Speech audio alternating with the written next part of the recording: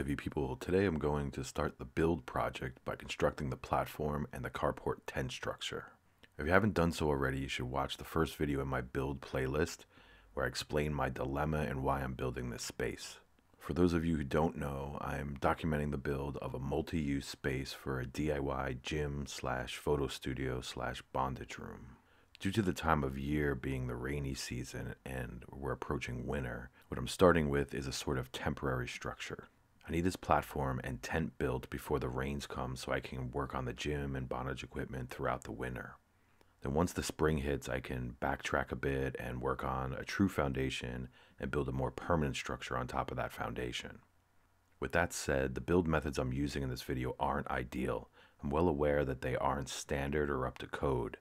Keep in mind that the main purpose right now is just to get a basic platform built, put the tent on it, so that I can start moving forward by working inside of that structure for the winter.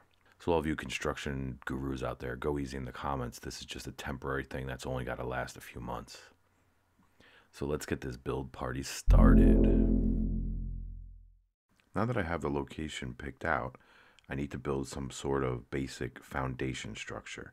The size of this foundation is going to be dictated by the size of the carport or tent structure that I'm building on it. So after poking around online for a bit, I've decided to go with this carport garage type structure that I found on Harbor Freight. It's $199 right now, but I do have a coupon for it, and I think that comes out to $170 or something like that. It looks pretty sturdy and has steel pipes and a pretty good tarp. And the videos I've seen on YouTube about people using them as more permanent type structures looks pretty durable. So I'm going to go with that. So I want to utilize the slab that's up at the top of this hill. The size of the slab is about 8 foot by 10 foot or so, and then it like steps down and it's a bit crooked and busted up, but I still want to use it to build the platform off of so that I at least have one area in the space that has a solid floor for the heavy gym equipment. So after cleaning up the space, I ran to Home Depot to grab a few supplies. I picked up some pea gravel, some concrete anchor screws, a few different sizes of cinder blocks, some 2x4s, and some OSB. Next, I dug out some holes to put the concrete pier blocks in to start leveling out where I'm extending the platform to. And then I just started laying them in place and judging where they were going to sit within the structure as I started building the framing out of the 2x4s. It's hard to tell from the pics, but there are actually 3 different slabs I'm dealing with here. All of them are at different heights, all are uneven, some are busted up. So I need to decide which ones I'm going to build off of and which ones that I'm going to build up and level to.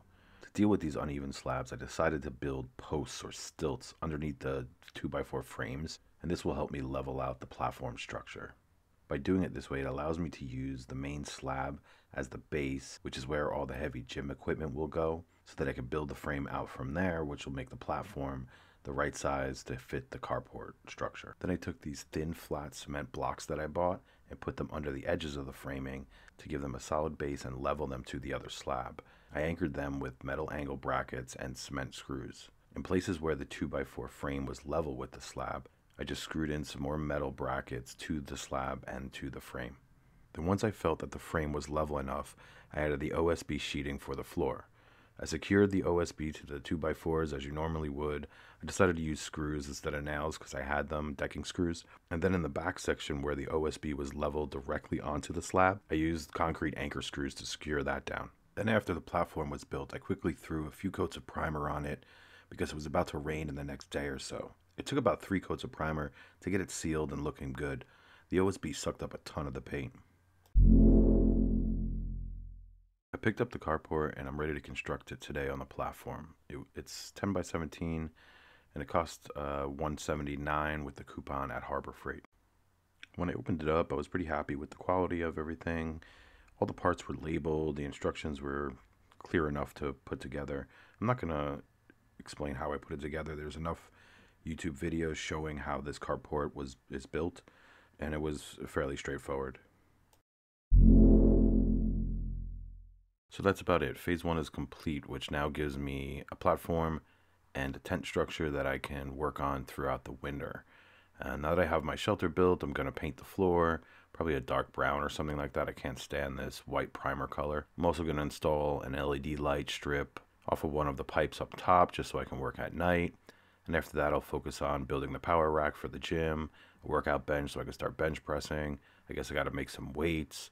And then from there, we'll transform all that gym equipment into quote-unquote furniture that could be used for bondage, and on and on. So if you're curious to see where this project's going to go, don't forget to subscribe and follow this playlist. If you are a fan and want to help support my channel or any of the projects that I do, check out my Patreon page. There are different tiers of support starting at $5 and it goes up from there, all with different benefits. You can also check out our apparel shop at thebevivip.com/store. We also have an Amazon wish list of items that I want to add to the build, and also a Cash.app link in the description below. If you are a model or just someone who is planning to sign up to OnlyFans or AVN Stars, use our links in the description below when you sign up. You don't lose any money when you use our links, but we get a small kickback from the platform if you become successful. We offer some benefits when you sign up through us. If you are in the San Francisco Bay Area and you want some professional photos or videos taken of you for free, maybe for your Instagram or your OnlyFans or AVN accounts, or even just for a Tinder account, then send me an email at marcus@thebevivip.com and we can set something up. I'm always looking for new models to collaborate with to build my new portfolio. I appreciate your support because most platforms like YouTube demonetize my content due to its nature. Thanks for watching. Don't forget to like, comment, and subscribe, and check out the links in the description. This is Marcus. Be healthy, play safe, and good night.